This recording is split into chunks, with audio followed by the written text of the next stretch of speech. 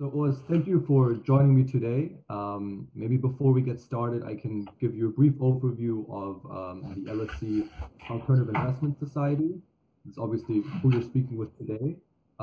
We are a society at the LSC that focuses on hedge funds, private equity, and venture capital. We were founded in 2005, and historically, we focus on creating a two-day conference at the London Marriott Hotel where we bring in industry-leading executives and founders like yourself and have them speak to more than 300 students that travel from all over the world to listen in. Obviously now, amidst the COVID restrictions, that format is not quite feasible. And so we've transitioned to an online format where we're interviewing executives and founders like yourself and publishing that on the internet. So thank you again for joining me today. And on that note, I'll get started with the questions. Okay. Maybe just to begin, could you spend a few minutes giving us a brief outline of your background and your career? Yeah, so as you can tell from my accent, I'm Swiss, truly Swiss. Grew up here. Then I studied economics at St. Gallen Hochschule, AIC. After I finished St. Gallen, I went to Credit Suisse, my first job more on the corporate finance side. So I was covering Swiss multinationals. Then they sent me to New York, and then I came back, and then I was account manager for Swedish multinationals. I did this for a few years, and then Goldman Sachs approached me and hired me to build up an institutional sales desk for them in Zurich here. Before I started, then they sent me around the world. So I was in New York, London, Tokyo, and then finally ended up here in Zurich, building up this institutional sales desk. That's where I met my two co-founders, Freddie Ganter and Marcel Erni. And yeah, that's when we then, in relatively young years, the youngest of us was 26, I was somewhat a little bit over 30. The three of us started Partners Group back in 1996 then. And Great. Yeah, then I guess, yeah, you want to ask things about Partners Group later on, I guess. Exactly. But before that, I'd just be more interested about the actual founding of Partners Group. I'd like to hear just how that sort of came about, how that idea developed, and why the three of you decided to make it happen. Yeah, so it started, first of all, I always wanted to be independent. That was kind of my goal. My father was a banker, but always employed. I always wished to be self-employed or start my own company. And the three of us, as I said, we met at Goldman Sachs. They actually just put us on commissions. That meant we had almost our own business. No salary, just commissions. Had a feel and touch like your own business. And then my two colleagues approached me and said they start their own company. I was kind of, oh, you guys crazy. And they said, I was the boss of them, I said, you should join us as well. So that's how we started. We just walked out of very well-paid jobs. Parents didn't understand it. They said, why do you walk out of a well-paid job? Yeah, then we just started. We started Partners Group, as I said, back in 96. Our first idea is to, as knowledge of people, to be honest, we didn't know how to write private equity at this time. So we didn't know much about this industry because it was not big in Europe. So we started to do asset management, independent asset management for entrepreneurs. So that was our idea. Three young guys who understand financial markets. And yeah, that's how we started. Fast forward, then we figured out that many of the entrepreneurs at the beginning, when you start a business, you have no clients, you need to make money somewhere. So one guy, Marcel Erni, he did some small M&As. We sold some advertisement firms and so on, you know, and whatever the owners got 5, 10, 15, 20 million out of the sale. They left it with us to manage it, and many of them were saying, like, you know, we don't want to invest in shares and bonds. That's boring. Don't we have any real assets that we could be entrepreneurial behind? That's how it actually started. back then, private equity was not well known in Europe, definitely not in continental Europe. Actually, pension plans were not even allowed to invest in private equity, so we had the idea to do a kind of a fund-of-fund vehicle, so you have several private equity investments and list then this investment company on the Swiss stock exchange. So then immediately pension plans were allowed to invest into this asset class through a listed vehicle. That was our idea. We teamed up, just 3 young guys. Nobody would have bought this from us. So we were looking for a bank. We went from bank to bank with this idea and finally found the LGT Bank. And together with them, we launched the first product which we listed on Swiss Stock Exchange, was called Castle Private Equity. And we raised, without any track record, I mean, we had no track record at all, we raised 450 million Swiss francs. It was kind of the start. And then we did similar things with capital protection and so on. And that's how we actually started Partners Group. So we didn't found Partners Group to do private markets. But we moved towards it. And fast forward to today, 25 years later, we're one of the largest private markets asset manager with 100 billion under management, 1,500 people out of 20 offices. It has happened a lot in these 25 years, yeah. Great, thank you. And like you mentioned, you founded Partners Group with Alfred and Marcel, your ex-colleagues at Goldman Sachs. Could you maybe tell me a little bit more about the relationship that you had with the two of them and how that sort of developed into a friendship that you can, create a business on? Yeah, it's interesting. I always say, also when people ask me or I make presentations in front of students and so on, what's a good entrepreneur? And my answer is always, a good entrepreneur knows where his weakest spots are, because nobody is perfect. Everybody has his strengths and weaknesses. And the good entrepreneur knows his weaknesses and gets the best people for these weaknesses and gives them shares, hopefully, so that they are incentivized. We had the big advantage that we three are so different that if you bundle the three of us together, then you have the perfect entrepreneur. Because whatever Freddie is missing, I'm strong, or what I'm weak on, Freddie is good, or Marcel. Which also speaks in terms of friendship. We don't do much privately together, to be honest, because we are so different.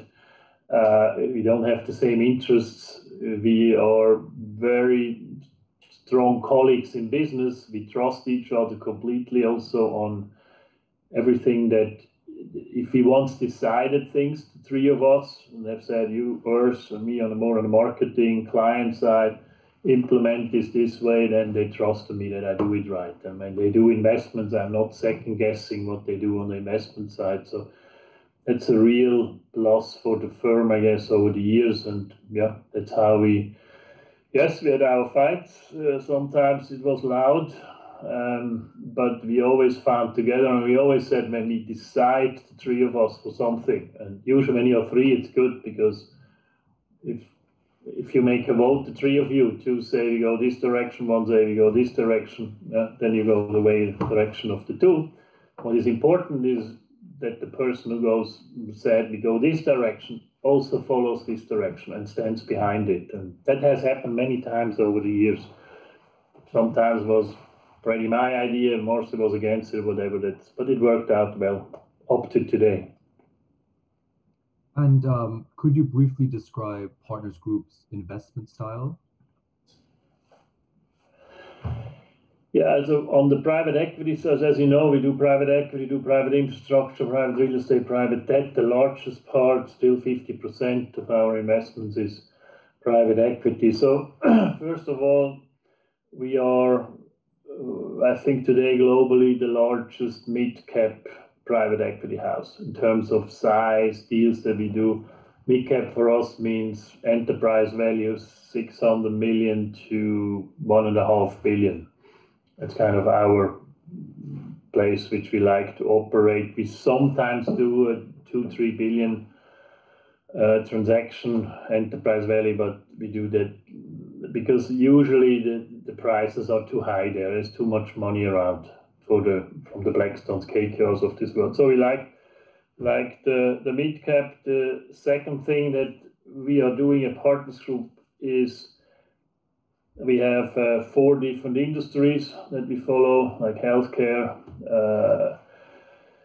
IT, consumer goods, services, business services, and financials.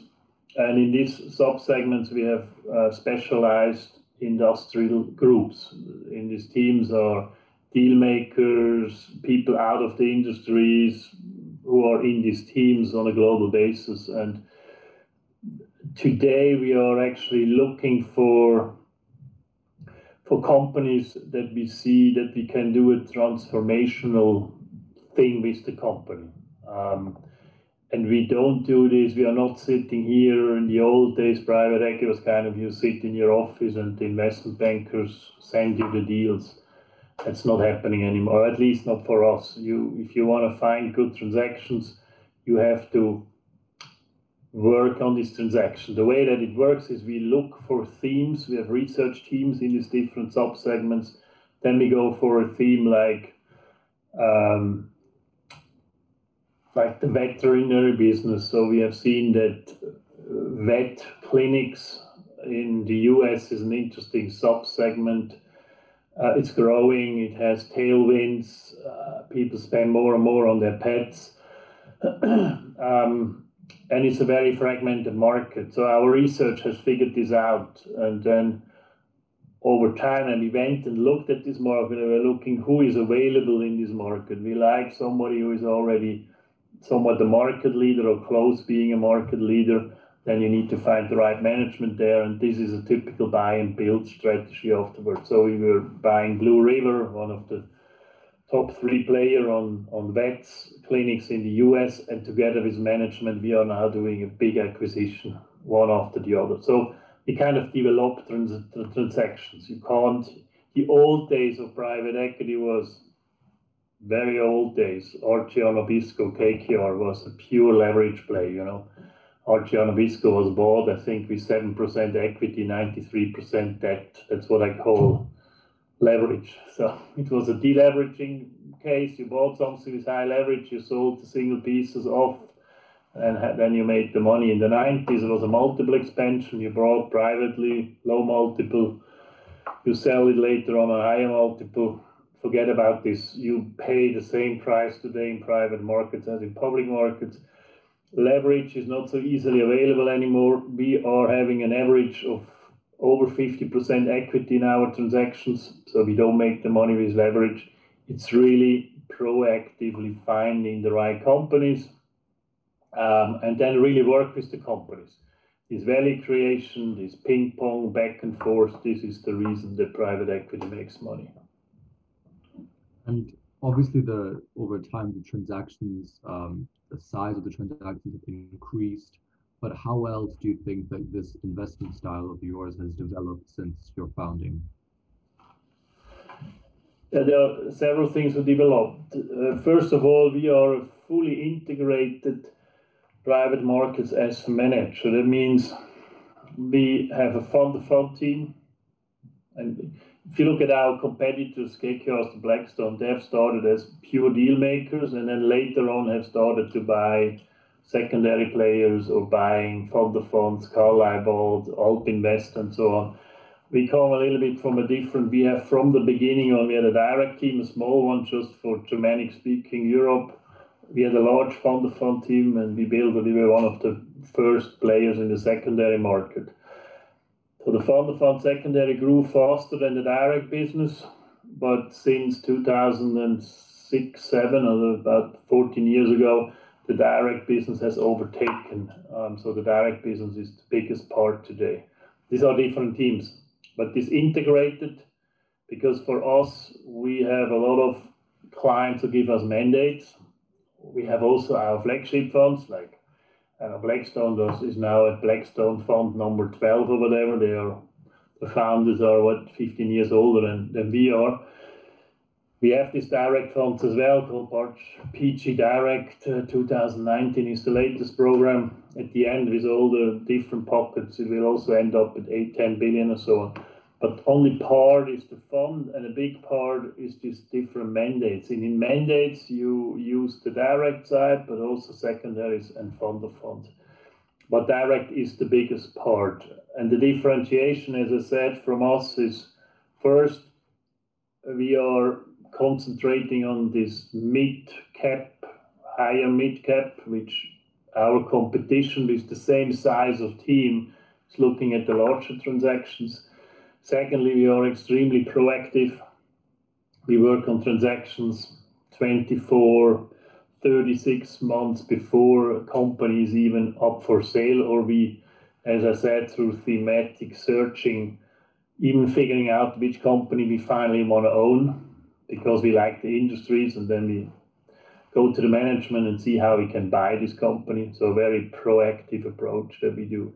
And that's a clear differentiator, I think. And also afterwards, the way that we work with the companies, there are kind of two camps in the private equity industry. I would call it more the financial engineering camp. They do a lot still through leveraging. They don't have many people on the board themselves. They're not very active. They let the companies grow. We are extremely active. We have our specialists. We have our very big Rolodex of independent board members. And these independent board members, they are not really paid. They are investing alongside us and our clients. And we put always 3 to 5 people from Partners Group on the boards as well, besides the independent board members. And then it's very active. At the beginning, it's on a 2 weekly basis that you talk to management, senior management. Later on, it's on a monthly basis.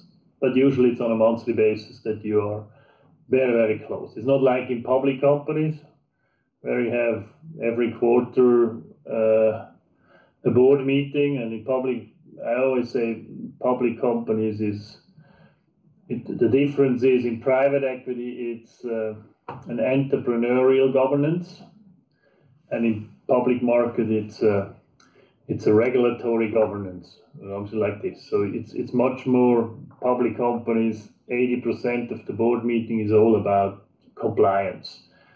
It's not really, they don't really steer the management teams. With us, it's completely different. That makes the big difference in returns. Right.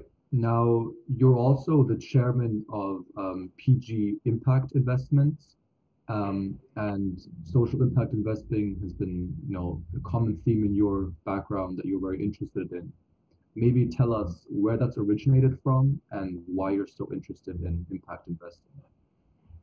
Yeah, I think it comes from, I always tell the people I have been extremely lucky. I was born at the right country, had the right parents, had the right dedication.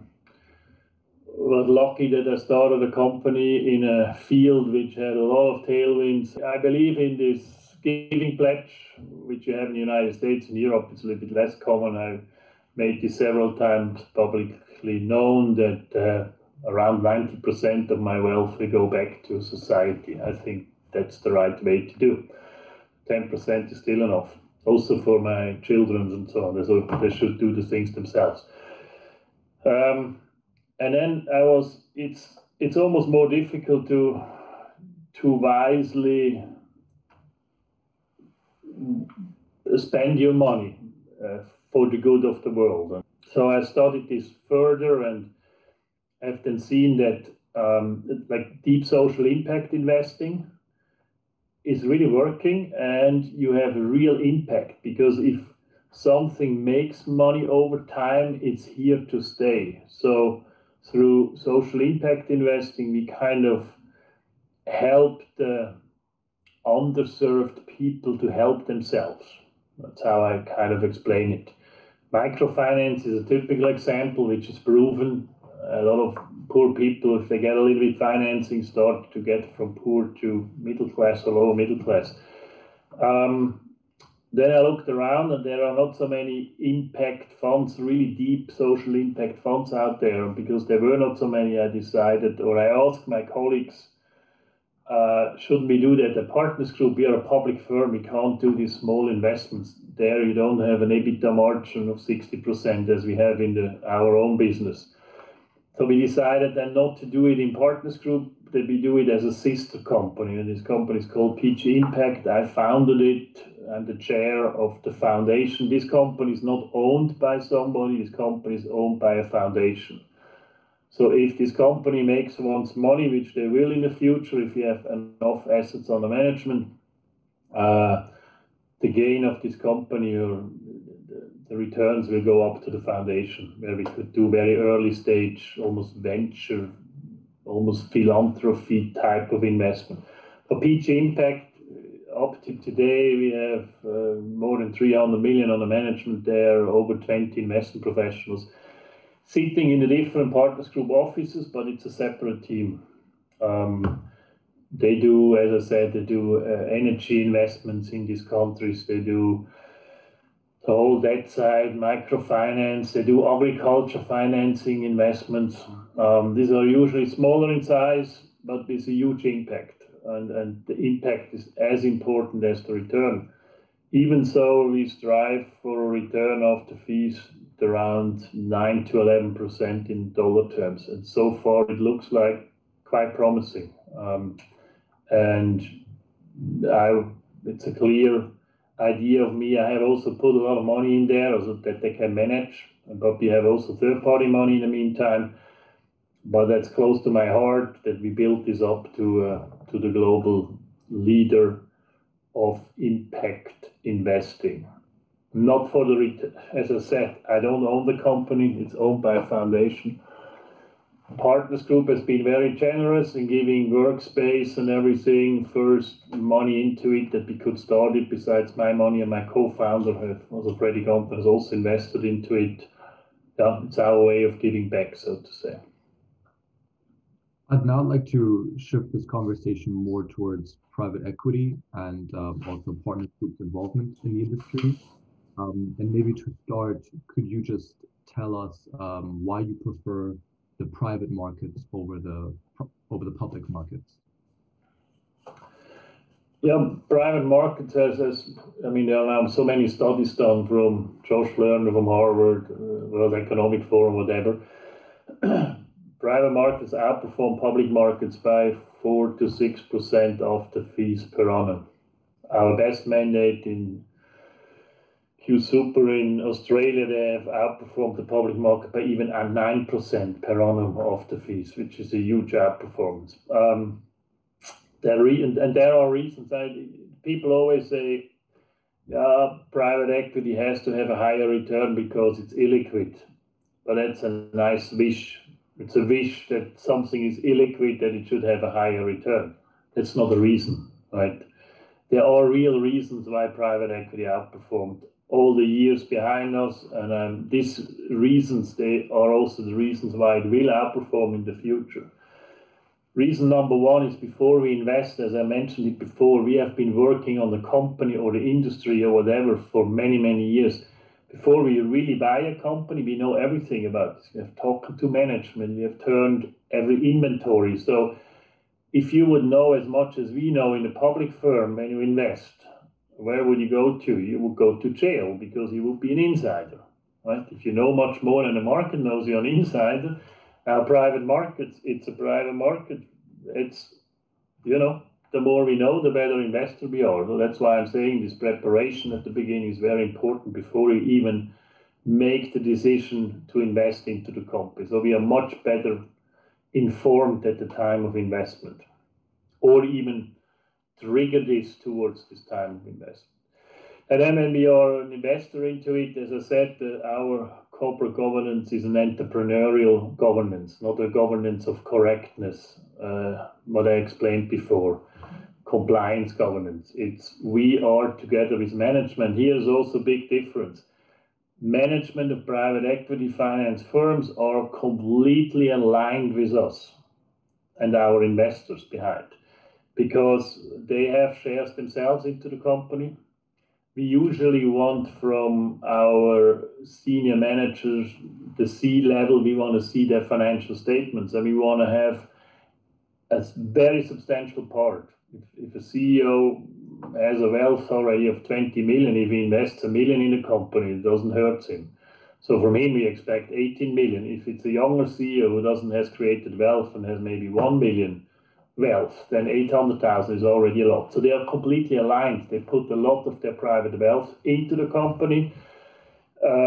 Salaries are usually not so high for these managements, but they make the money through so-called sweet equity and are completely aligned. If the company does very well, we all get rich. I mean, we have CEOs, they make triple digits millions. They made 100 million and more out of the investments, but they made us as well 6-7 times for our investors behind.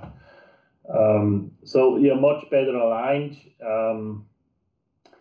and we can make much more influence. If management is not working out, we fire them. There's no golden parachutes or whatever. So you can implement ESG much more direct. You don't have to report constantly.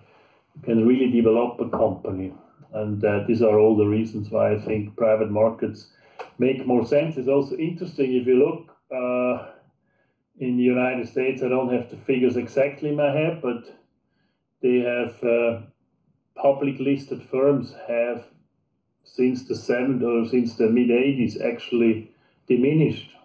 I think it's over a third less public firms listed. So the private market gets bigger, and we hear from many managements who even were public before, they like private markets much more as owners than anonymous public ownership.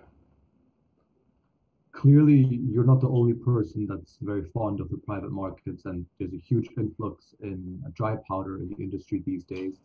Do you see that this dry powder can diminish future returns, or does this only present greater opportunities in the industry? I think returns will come down in the next years, but it's not only because so much more money is flowing in there, but we have much lower interest rates, so risk-free rate is much lower. Public markets will also not have this, public markets usually say 600-700 basis points over risk-free rate. And if we are 400 to 600 basis points over public markets over time, risk-free rate is 0, and public is 7 for more, and you are at 11 or 12%. So I think this 20% plus per annum of the fees, these times are over. But partially as well because the risk premium is not much lower, but it is lower. Now, as I mentioned before, this industry is not a cottage industry anymore. This is now a really mature industry. There are different types of private equity players. What they look for, as I mentioned before, we are not looking for these very, very large transactions because they're the competition. There is definitely a lot of dry powder around in this area. In the global mid-cap market, it is also a lot of dry powder, but less, not as pricey. And as I mentioned before, today you really need to be business builders, like a normal entrepreneur. We call ourselves institutionalized entrepreneurialism or institutionalized entrepreneurs. We are set up with all of the ways that we run Partners Group, that we are an institutionalized entrepreneur. Now, there are many, everything is expensive today, but there are many entrepreneurs who start businesses or take over businesses and make them better. And this is what's happening here as well. And as I mentioned before, more and more companies like to be private anyway. So you see much more, you have seen a lot of public companies going into private ownership again because it's a better entrepreneurial ownership. It's a logical public. You are not entrepreneurial. You are employees, and CEOs are employees. And we have seen what happens there if you're just acting as an employee, or you look for short term because you have stock options for the next 2 years. You have to make sure that the stock price does the right thing, so you don't steer your company to being a better company, but just to have a higher share price for a short period of time.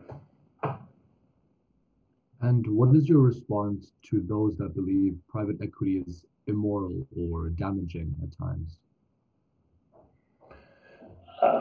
This is a phenomena from the old days. It's in the old days. I mean, there were even books written about it. I mean, Archie, all these deals, Bavarian at the gates. There was the old days. You took a conglomerate, leveled it up, and sold the single pieces out, and that's how you made money. You didn't care about the employees or whatever. You were just very cruel, savvy Wall Street financial beasts, so to say. It's very hard to get away from this. Today, first of all, you can't do this anymore because you don't get this high leverage. Second of all, you won't make money because you need to build businesses today. And if you build businesses, there are many studies who show private equity owned businesses do better. And in terms of you can measure this especially with employee growth.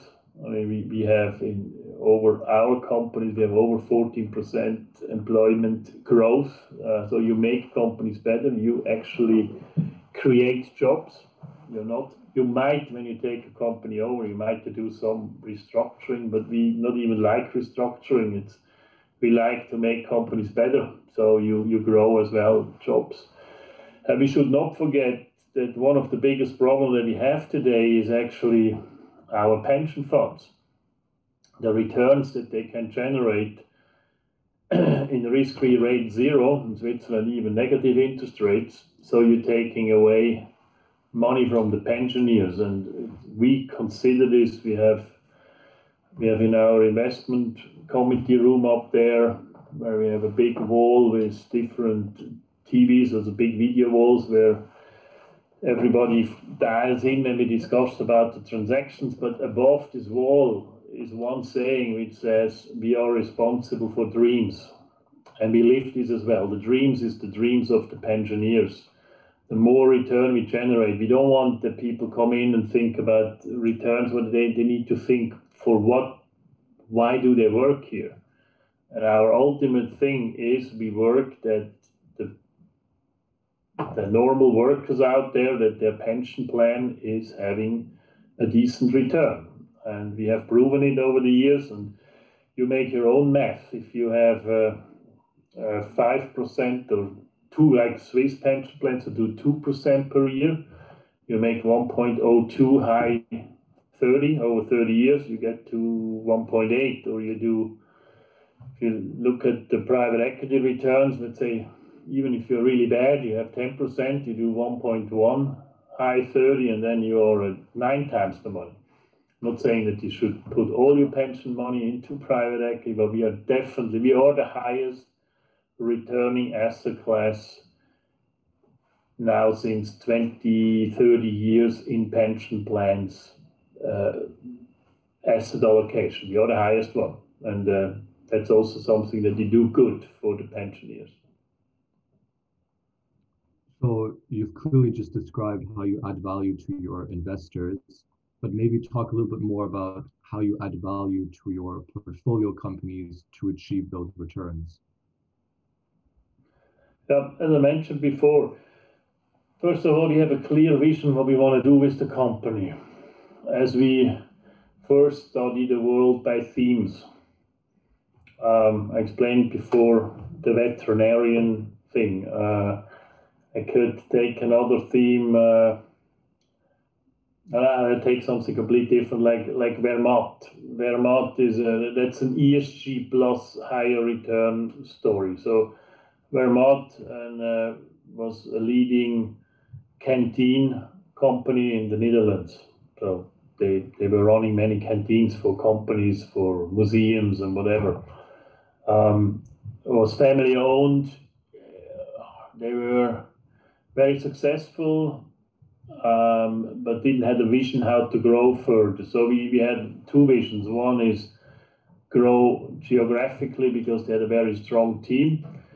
And the second thing was how to reduce food waste in canteens, because it's a big thing. And it's also a big thing on the bottom line, because whatever you have less food waste gives you directly positive return. You don't have to throw away what you bought. I mean, costs is food and employees and rent. But if you reduce this food cost, for sure, then has an impact. So our industry value creation team, our ESG team went in there, and they looked at it and said, there must be a way that we can reduce food waste. And we spent several millions. Usually a public firm is not doing this, spending millions for which something who might come out later on, to create an artificial intelligence system, which at the end every canteen head could actually punch into his iPad. What's the temperature of this day? Is it rainy, foggy, cold, snowy? Is it pre-vacation, during vacation, after vacation, whatever, all these different things. And actually the thing was telling you what kind of menus you should bring. It was pretty amazing. And really, I mean, it worked. So we could substantially reduce food waste because we had exactly what people were looking for on these days. So there's just a small little example that you really, together with our team in the board, management was not even thinking about this. So we are, during the build out, when we are invested in a company, we are constantly asking ourselves. I actually had a board meeting this morning on one of the companies for equity release in the UK. So we are constantly challenging the CEO and the different C-level guys. This is now a very difficult environment on the COVID for this, because they can't do the valuations of the houses and so on. So we constantly pressuring, and through this, I guess we add a lot of value in all. And then the second thing, as I said, is the big Rolodex. Having in every of the companies, usually the chairman comes out of the industry. We just sold PCI at over 4 times the money. PCI was a pharmaceutical outsourcing company for big pharmaceutical companies. The chairman of this was Franz Hummer. Franz Hummer was long-time CEO, Roche, and later on chairman. Roche is one of the biggest pharmaceutical companies worldwide. This type of calibers we take in. He himself, Franz, put a lot of money of his own money into PCI, took over chairmanship. For a management, having a chairman of one of the real big guys out there, overseeing the management together with our guys on the board, that's very, very helpful. And you've mentioned how Partners Group is different to some of the pioneering PE firms, but maybe talk a little bit more about how Partners Group is different now to these current companies and these current competitors of yours. I think that one of the very big differentiators, there are a few who do this, but not many, is really this very proactive deal sourcing. A lot of the industry is still waiting until the investment banker calls and says, we have now an auctioning of company XYZ who is up for sale. Whatever, I'm not saying that we find deals that we are never in competition. Today you're always in competition. As if a company is worth more than 50 million or whatever, nobody sells a company without an intermediary, an M&A boutique or a bank. But the difference is when the bank book comes, or we sometimes even force the sale, approach directly, or the bank book comes. We have already worked on this since 18, 24 months, 36 months. With one case in Germany, this was a big transaction. We knew the competition is big, called Techem.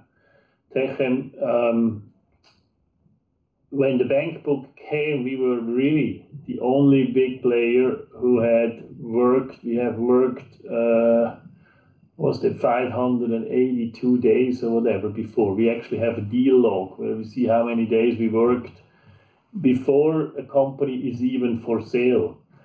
In this case, when the bank book came, it was already in our global investment committee. We have already talked to management. We knew this is going to come for sale in the next 2 years.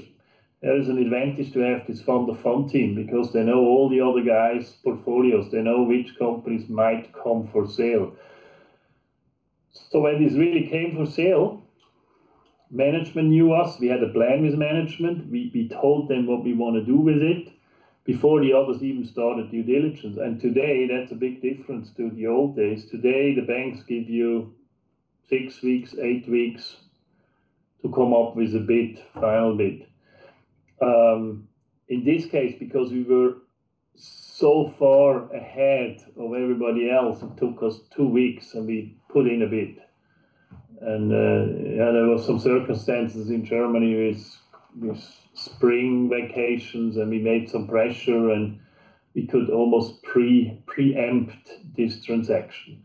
But this is a very big differentiator. Working on many transactions long before you do them. That's a big advantage for the deal flow, and you get then decent pricings if you do it this way. Is proactive is one differentiator, and the other one, as I mentioned before, is just being very, very proactive with companies. There are some other groups doing this as well, but this long working on the transaction before, I don't know any who are so long working before on a transaction as we do.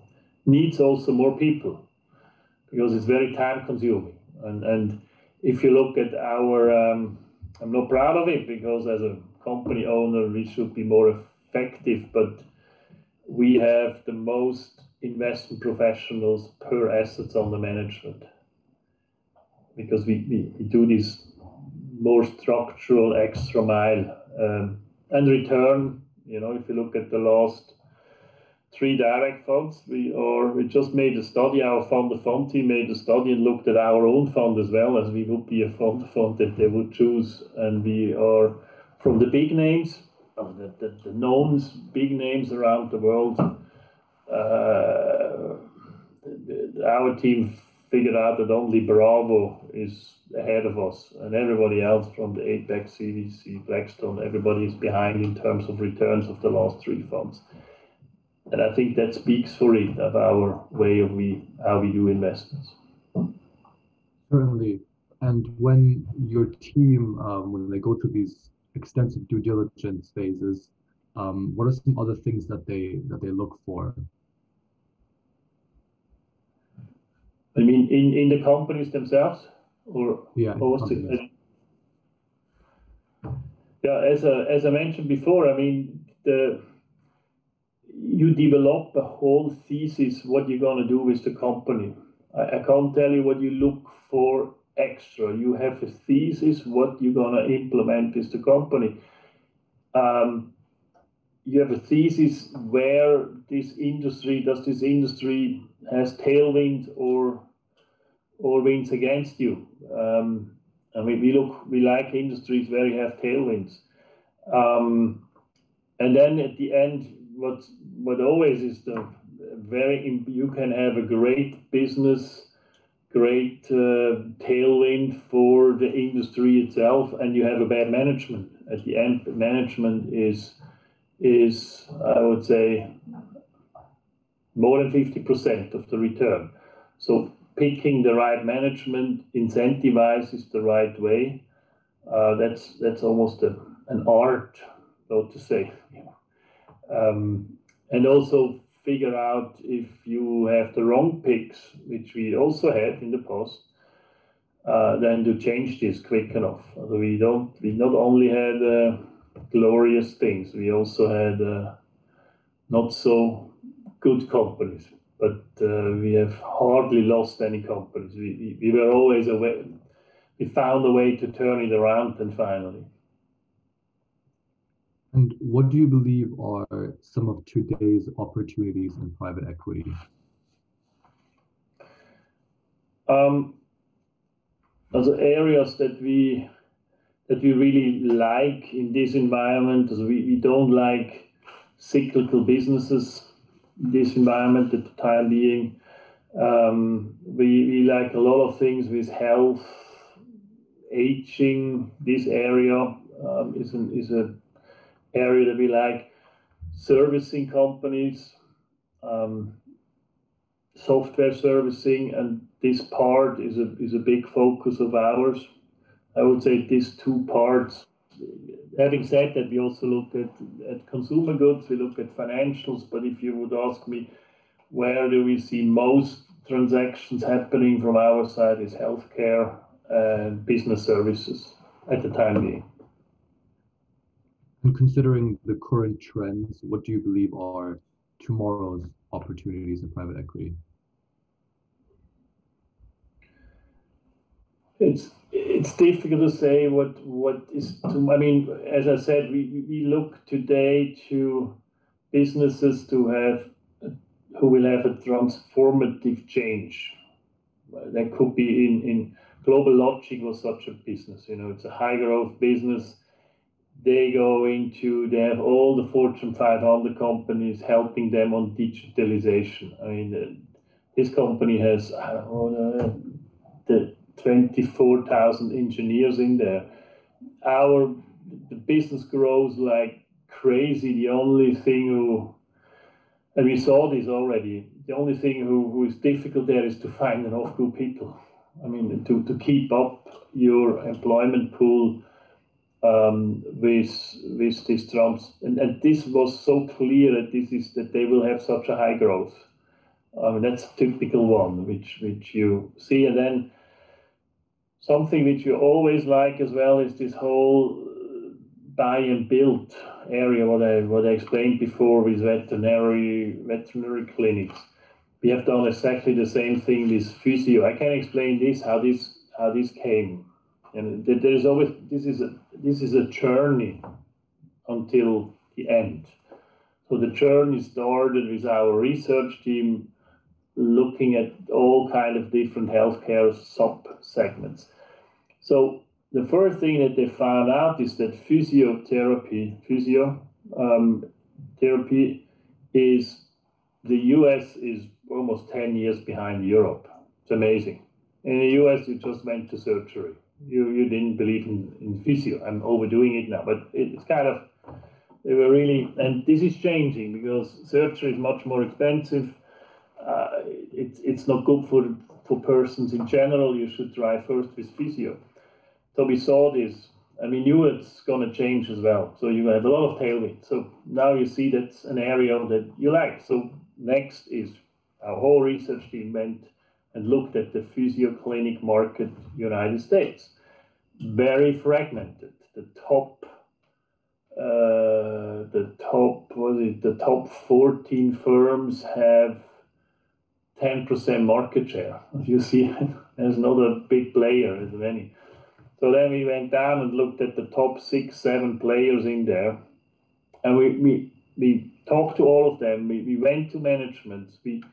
There was a process of months from our team, and then we figured out that Confluent Health had an owner who built a physio clinic, who had several dozens of physio clinics already built it up. He was a great guy, and we approached him and said, this is the opportunity of a lifetime. You are a great manager. We have the money.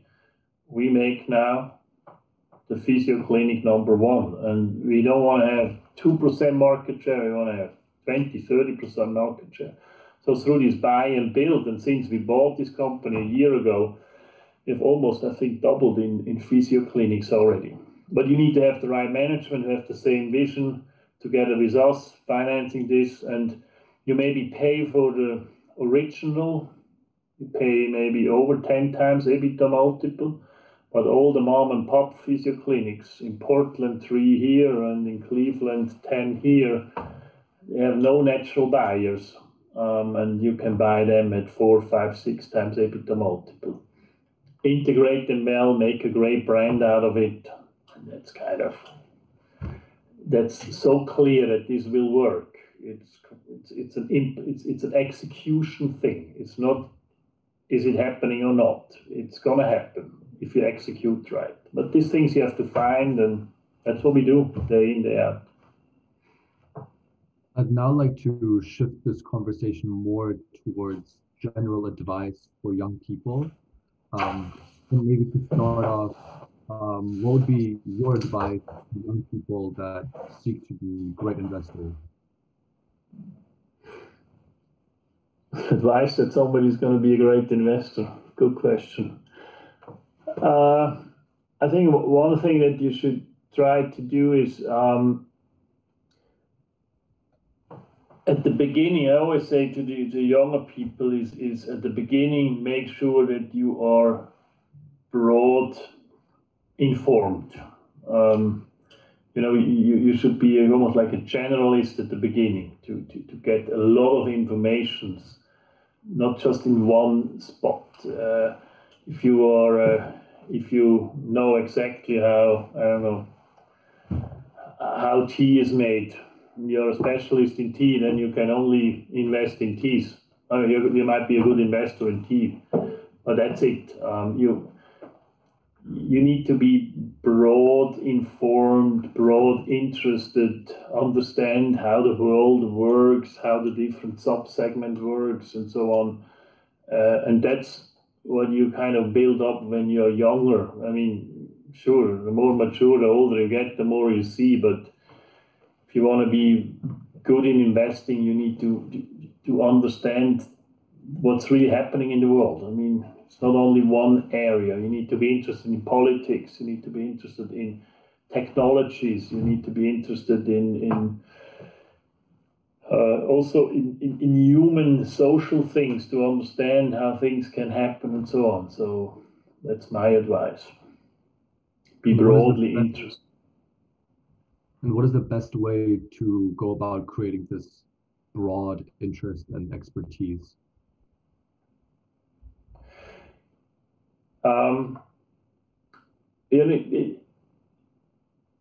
In general, people could go, and this is, I'm not saying that this is bad, but it's not something when you want to be an investor or private equity investor later.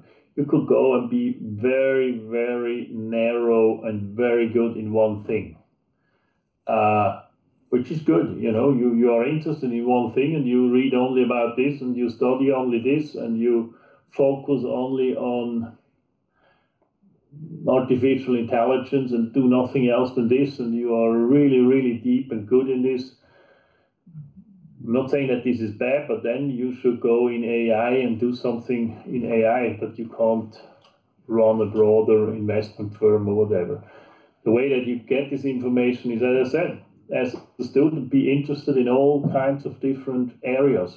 I did my different internship very broadly. I was at Swiss Bank Corporation Look and Learn program in New York for 6 months internship. I saw so much. I saw bullion, I saw Forex, I saw trade finance. I was in the credit department, did some real stuff, credits and so on. The broader you are informed at the beginning. Same thing, like when you look at Goldman had a very good associate program. The same thing there, they said, here are all the employees of Goldman Sachs.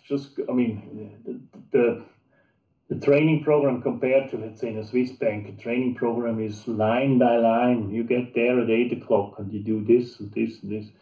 There they tell you, this is a big, great firm, figure out where you get the information. So the guys who were just sitting in a little cubicle and not going out and figuring, and you have to get the information to you. You have to get it. It's not sit there until information comes to you. I think it's a little bit difficult today with, if I look at my sons and so on, with this iPhone and social media from Facebook to Instagram and what TikTok and all these things today. It's kind of, it just comes into you. It's not an active search. I mean, I say, no, I actively go through. I say, but what does this help to you that you know that your colleague is now, whatever, sitting at the lake of Zurich and looks out to the swans. I mean, it's nice, look at this picture, but what did you learn out of this? And you get so much into your brain by all these different things, which is, you should it should not be pushed to you. You should proactively search to what you want to know. And I guess the younger people today, it's just the opposite. You're going to be dumped on it. And this dump is even organized by artificial intelligence figuring out what you like. And you will not form your opinion yourself. Your opinion is through the device put on you. And that's a danger. And young people should be aware of it. I mean, I know that old people they always say it was different when we were young, but I see this as a real threat of younger grown-ups today to build up their own opinion. You should do once a month without device and figure out what you like to know, not what others tell you what you should know or like. I see. And what is something that you wish you knew when you were 20 years old? Oh, there are many things I wish I would have known. I mean, maybe the question is also a little bit different. What would I have done differently or so? I mean, if I would have known the private equity is going to grow so much, I would have maybe gone into it earlier than I did. I was early 30s. I would have maybe gone to this industry already with 25. Even so, I'm not so sure if this would have been so good, because again, I would have been very specialized in this direction. So I'm actually happy that I did corporate side at Credit Suisse, then I did the sales investment banking side at Goldman. So as I said, I know how bullions work, I know how trade finance works. I mean, I'm not a specialist in it, but at least know how it works. And this is very helpful up to afterwards Japanese warrants, convertibles in Latin America, blah, blah, blah, the whole range. And that gives you a good backpack for being informed later on. And then that helps on decisions that you take. You're a much better decision taker later on if you're better informed. And so if you were 20 years old now, you would sort of follow the same approach of trying as many things as possible before setting stone on private equity, or what would you do if you were 20 now? If I were 20, what I would do different than in the old days, as I said, I would use this modern technology wisely. It helps a lot, you know. I was young, I had to go to a library to get whatever information you wanted to know. How this tea is fermented. I had to walk into a library. Took me half a day to figure out how fermentations of tea works. Today, if I'm kind of interested how this works, I'm going into Google and 20 minutes later I'm informed. As I said before, the most important thing is make sure that you steer what you want to know, not because that's the danger about the system. The system tells you what you should know.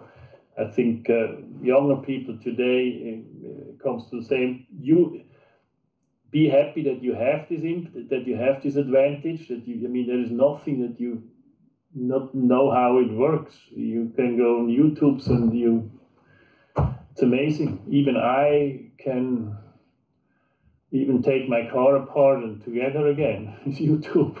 Not that I'd like to do that, but I would be able to do this. That's amazing. That's so different. And I mean, you younger people could not imagine that you had a handbook. To my son, I always said, why don't you open from time to time a handbook? We have now just moved. We have new machines in the room. The handbook still gets you more information than whatever.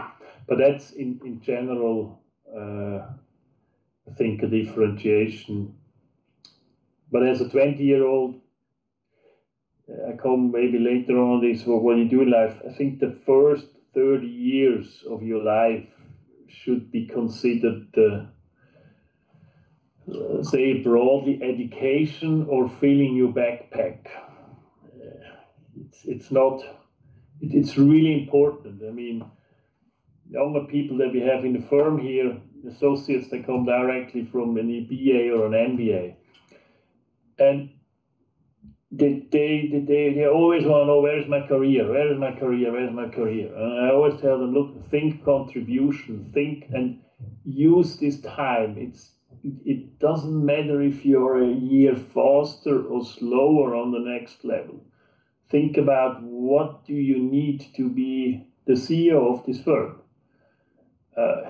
If this is your ambition, or if your ambition is head of infrastructure team of the partners group team, then it's make sure that you get so much information, get all the knowledge into you, and then later on, if you have so much knowledge, you can be a very wise manager, wise investor, wise leader, CEO of a firm.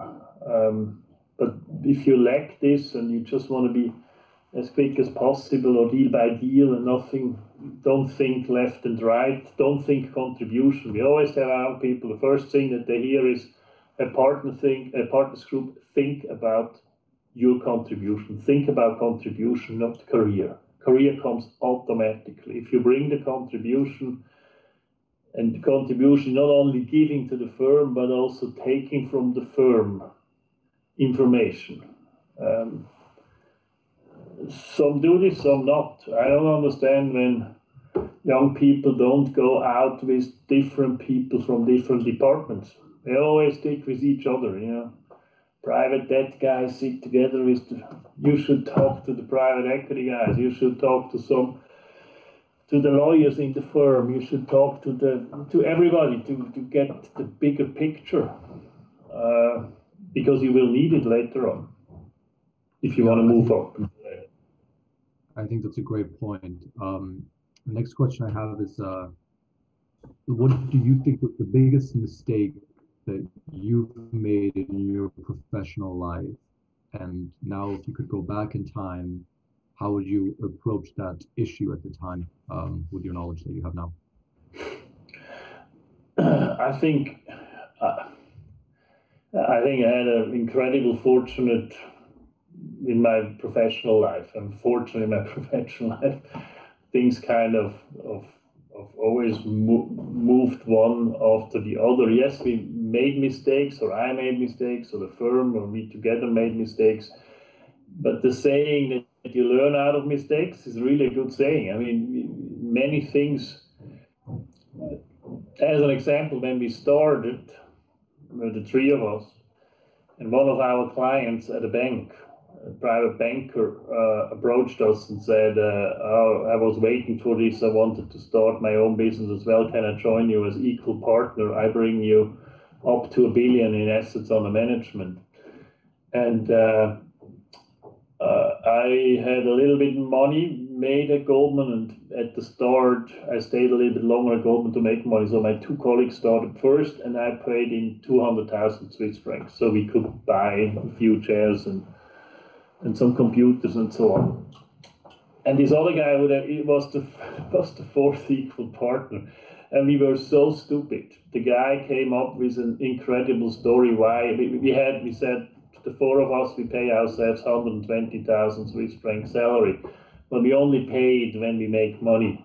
So it's postponed. We don't pay salaries. And for almost 2 years, we didn't pay salaries. We live from our what we have put aside.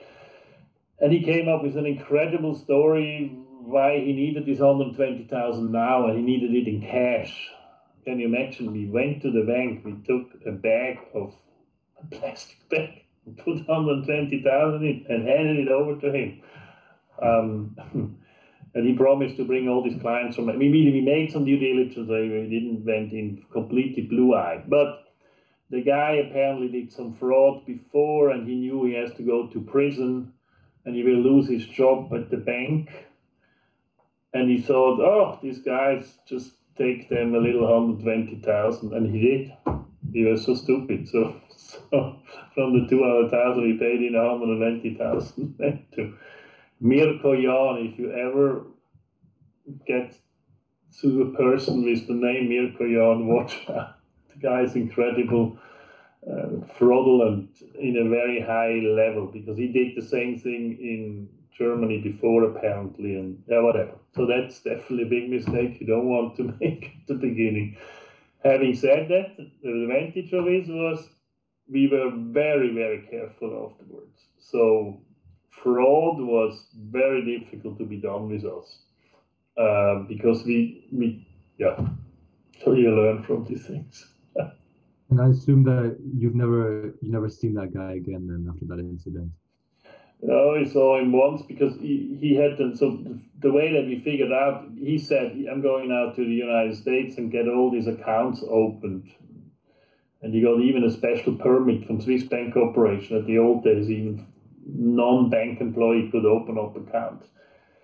And he told us he's now flying away, and then we never heard of him anymore until we sent him what do you call it, a call for the payment. He should pay us back, and then he was returned to us because couldn't be delivered because he sits in prison. And so we saw him once after, where he tried to tell us another story, and we had no hands on him.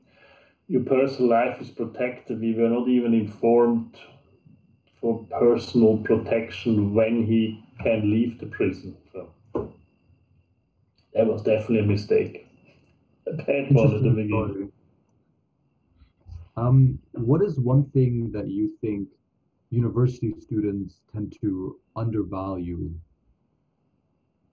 or don't give enough weight to?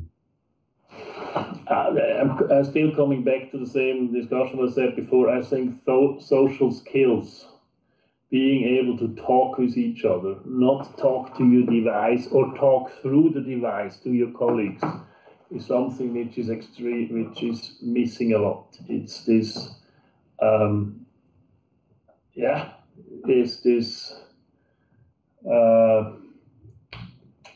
bonfire feeling. Go out in the woods and sit together in a camp and talk to each other, and don't it's the social skills, because later on in life you will see successful business people most of them are very strong in social skills. And you this is not something, part of it is given to you by birth. There are some people who are more open and some are more closed and so on. But overall, it's something you need to do. Socialize, but not socialize through TikTok or whatever. Socialize through go in the woods and sit around the bonfire. Yeah. I'd now like to conclude this conversation with just some more general questions. And the first one being, which other business person that's generally, quite accessible just via Google, for example, do you admire personally? Business, I'm not a person of admiring overall. It's not a business person. It's a person I admire because he has built up a business, but it's not a business. It's a big charity. His name is Johann Kroos. You can Google him, Johann Kroos. He won 20, 30 years ago. I think he won most gold medals on a Winter Olympic. He's Norwegian, skating. He studied economics, he has a medical degree, and after his glorious sports way, I think the Olympic Committee asked him to join them to look, because he always wanted to do something social, but he was too extreme, too much association and so on. And then he started Right to Play. And Right to Play, you can Google that as well, is an incredible organization helping underserved youth through as it says, Right to Play, through playing to come over tragic situations, to learn how to fight malaria, how to be much more attentive. People who go through these programs, it's today a call it company. It's a charity, very well run, who has, in the meantime, about 50-60 million turnover per year. And he started this as a grassroots, zero at the beginning. And today there are about 2.5-3 million kids playing every day on the system of Right to Play. That's a guy which, I mean, in the meantime, he kind of retired from Right to Play because he's now in his mid-50s, never made really money because he worked for a charity and you don't get high salaries. He has 4 kids, so the last 10 years, I think he now starts as well being a businessman, but he will be also a successful businessman. But that's somebody I admire, what he has built up. It's an incredible organization. And I'm curious to hear about what mentors you've had in your life that have helped you and your general opinion on the significance of mentors. Yeah, as I said, I never really kind of admire people. It's a mentor should be somebody you admire. I think maybe my accounting teacher in high school. 2 reasons. One, I think if you want to be in economics, you need to be really savvy in accounting. You need to know, I mean, accounting is almost one times for mathematicians. If you are not really deep into accounting, not that I like accounting, but I understand accounting. And he was an incredible he was maybe not such a good teacher because he didn't care if people could follow him, but if you were able to follow him, you came to an incredible high level. And he was kind of mentored because he was a guy as well, you could ask him whatever you wanted. He was highly admired by everybody because he knew everything. You ask him something about biology, he has been reading about everything. He was not just an accounting teacher. There was even a quiz in the Swiss TV which he joined where you could make money. They ask you questions, general questions from geography to art to music to whatever. He had the highest points ever of anybody. I think he won $500,000 or whatever. I mean, the guy was incredible. So from there, I guess I got this thing about trying to know as much as possible broadly. He was definitely one of these guys.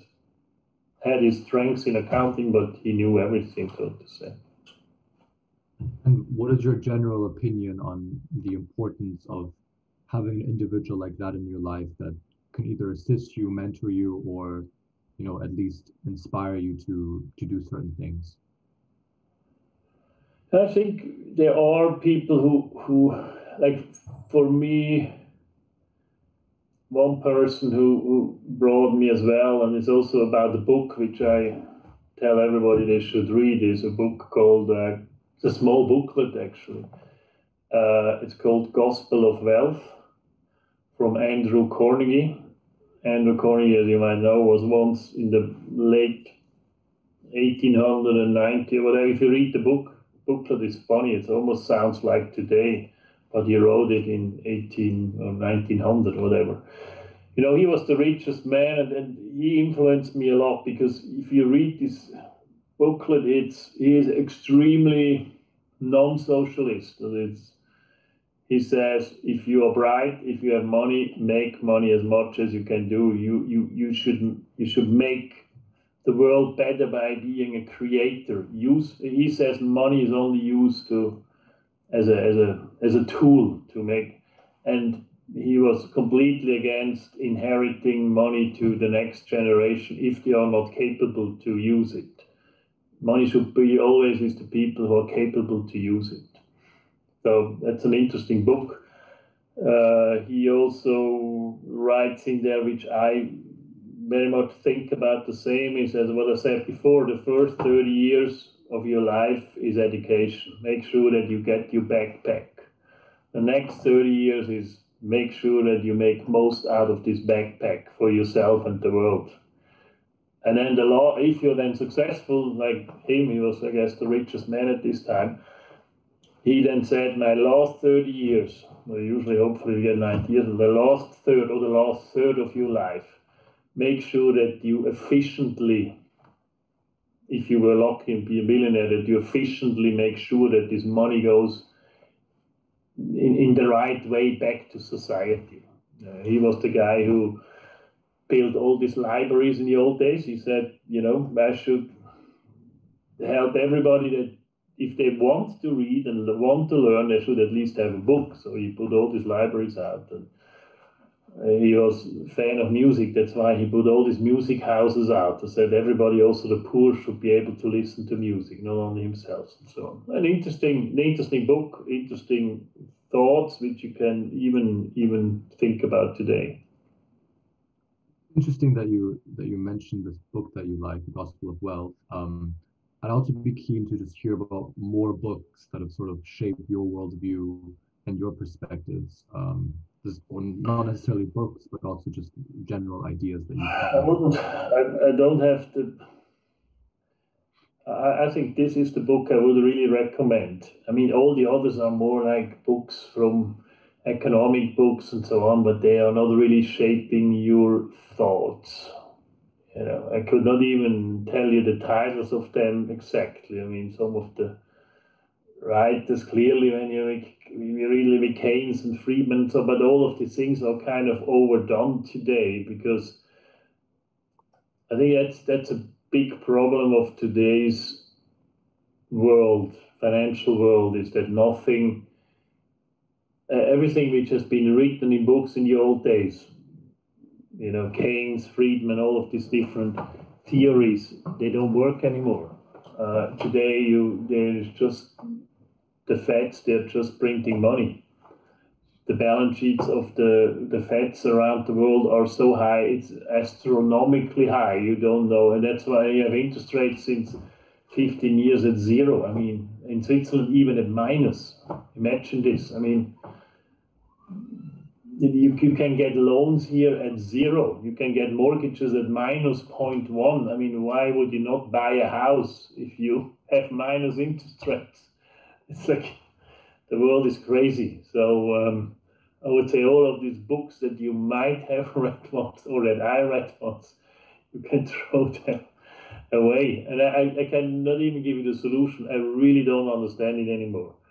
It's the only thing that I understand is if you own a company. That's why I'm coming back to private markets. If you own a company and you know what you want to do with this company, and the company makes sense, and the company produces something or has vet clinics or something which makes sense, then go for it, and that has a real value, because the rest, stock markets per se, Tesla at where they are now.